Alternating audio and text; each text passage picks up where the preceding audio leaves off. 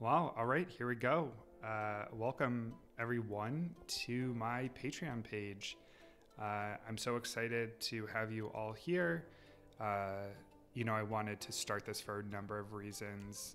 One of those being building a community of like minded sex positive individuals. And so, hopefully, through this platform, not only can I present a ton of information, as a certified sex therapist, but I can also learn from all of you who have a ton of experiences around intimacy and your own human sexuality. So I'm excited that we have this place where we can all meet up and share ideas together.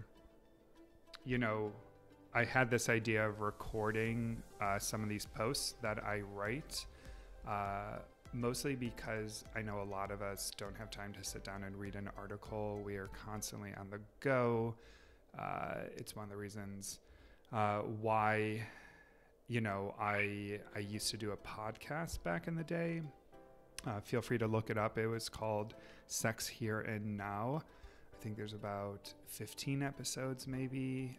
But I did that because I wanted to get out this information as much as I could.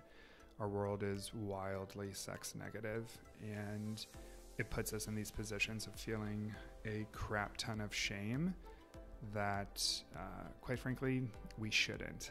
So, as I said, I wanted to provide an audio version of some of these posts, again, for individuals who prefer to listen to their content instead of sit down and read it. So with that being said, I am, again, pumped that all of you are here, the few of you right now, and hopefully we can grow this to a larger community. So let's get started.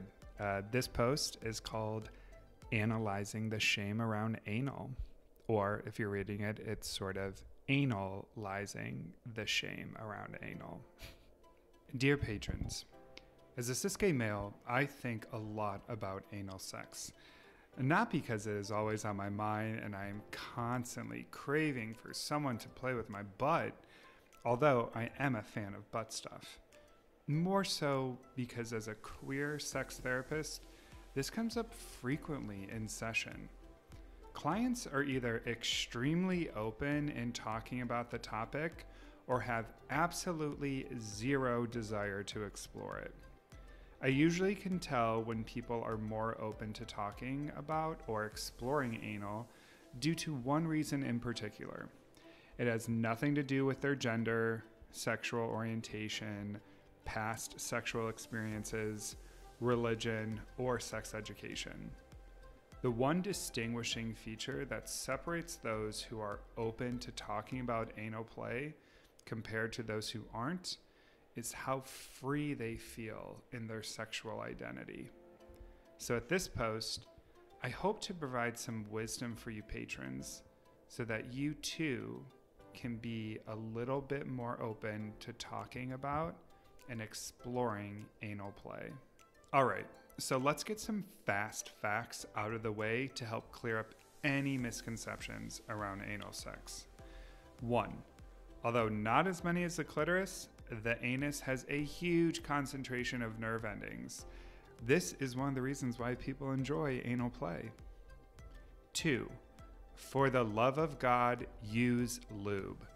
Unlike the vagina, the anus and rectum are not self-lubricating.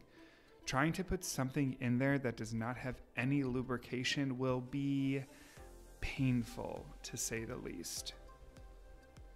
3. Anal pH balance is usually pretty neutral, so most lubricants are safe to use. However, if you are feeling any burning or stinging in the anal region, we may want to use a different lube. Silicone and plant oil-based lubricants are extremely popular for anal play. 4. Speaking of pain, if you are experiencing severe pain upon insertion, abort the mission. Uncomfortableness is common, but severe stabbing pain is a no-go. A lot of what happens in the rectum will heal itself, but we want to set it up for success. 5. Worried about blood? Don't be. This can be common. especially the first time inserting something bigger than a finger. 6. Speaking of fingers, use them. Unlike the vagina, the rectum does not naturally welcome an object. It needs to be told that it is okay and safe. How do we do this? Breathing plus lube plus starting slow equals pleasure and success. 7. You do not need to have a prostate to enjoy anal play. See nerve endings above. And 8. The idea of saying it is disgusting could not be more sex negative. Most people are not engaging in the anal region if they're not feeling well internally. Come on, I am sure there are far worse things you have done in your life. I could go on for days listing bullet points about anal sex, but I want to try this time to talk more about the sadness I feel when I hear people being too afraid to try it. It makes me frustrated, to be honest. You see, I have this rule of thumb that I live by. Try anything 3 times. The first time you try something, maybe you weren't in the right headspace.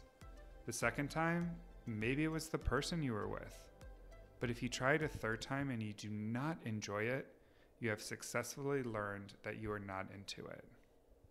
Now, some of you may say that you do not have to try something to know that you won't be into it. I 100% agree with that. I don't have to have sex with a vulva to know that is not something I want to try. More on that in another post. But I don't want fear, disgust, homophobia, and pain to be associated with anal sex in this world. This is something everyone should have the option to enjoy without societal judgment. Part of our sexual development is putting ourselves in positions to be open and grow into who we are. This can be uncomfortable, but does not have to be a deterrent. As I sit here, my mind goes in many directions with where to take this post. What I keep coming back to is this question: what can I say to help people fight through the stigma associated with anal play? So, my dear patrons, what follows is my advice. If you are fearful or put off by the idea of anal play, let me first say that I understand it and fully support anything you choose to do or not do with your body. With that being said, if the reasons behind these emotions are due to shame, purity culture, sex negativity, or ignorance, then I would encourage you to explore and learn more before passing judgment. Let's talk a little bit about fantasy play and the association with anal sex. Justin Lehmiller, author of Tell Me What You Want, has dedicated his life to researching people's fantasies. Let's look at the top 5 fantasies when taking into account all genders and sexual orientations. 1. Multi-partner sex. Think threesomes, orgies, gangbangs. 2. BDSM. 3. Novelty, adventure, and variety. 4. Taboo sex acts. And 5. Passion, romance, and intimacy. Outside of multi-partner sex, anal play could fit into each of those other fantasy categories. Vulva owners report that anal sex can be taboo and feel more intimate compared to vaginal intercourse. Penis owners, mostly heterosexual ones, as same-sex relationships frequently do not have an issue with anal sex, as it is a part of the sexual script for most queer men, enjoy the novelty, intimacy, and taboo experience as well. So as you can see, the research is out there. We just have to fight through the shame we may be carrying with it.